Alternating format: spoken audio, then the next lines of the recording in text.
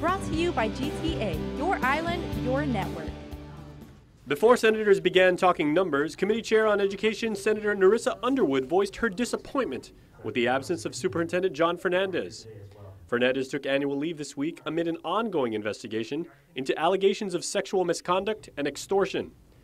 Education Board Chairperson Rosie Tainatongo told senators that she approved his request for annual leave last week. Do you consider a budget hearing for the Department of Education important enough, given the fact that the department, Madam Chair, is asking for close to $96 million more than the approved appropriation for fiscal year 2016? It is very important, but Senator, when I heard that they were going to start doing investigation, I really would prefer that he's not around the department.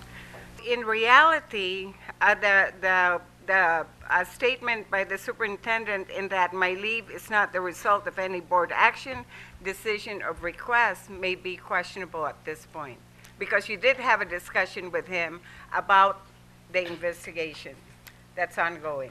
Tainatongo defended that although Fernandez was not present, she was confident in DOE's management team to present and answer questions regarding their budget request.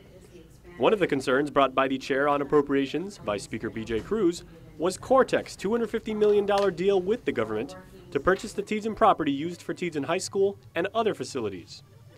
Cruz has expressed concern about what he says started as a low-impact tax credit deal to alleviate overcrowding that led to a purchase that was negotiated behind closed doors. The new deal requires $10 million in annual cash payments at a 10% interest rate. Now that you have the lease, how much is it more is it costing? We have not included the cost of the Teason lease in our budget request. The negotiations were between the governor's office and Cortex. The Vice Speaker has publicly criticized the Teason deal and recently wrote to AG Elizabeth Barrett Anderson questioning whether it could be terminated or modified. DOE seeks about $325 million for next fiscal year. Brought to you by GTA, your island, your network.